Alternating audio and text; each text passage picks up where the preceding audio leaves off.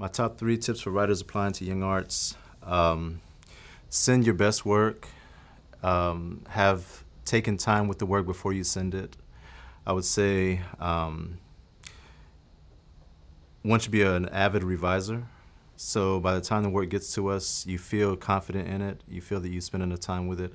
Every young poet should read Letter to a Young Poet by Rainer Maria Rilke. I think that's it's a book of prose, and I think you get a lot out of that. There's a lot of wisdom in it. Poetry collections, I'd say just really ground yourself in your favorite writer, and then trace them. Read everything by them. Poetry collections, interviews, essays, but also see if you can find out who they read. Who's your favorite poet's favorite poet?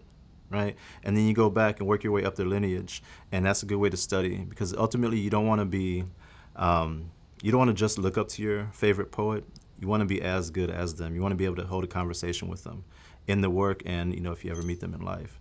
So, for instance, if you're a fan of Derek Walcott's writing, study Derek Walcott, but also go back and study your Yeats, go study your Shakespeare, go study your Donne, and all the people who may have influenced Walcott. Right? Because you want to be able to sit at a table and hold a conversation.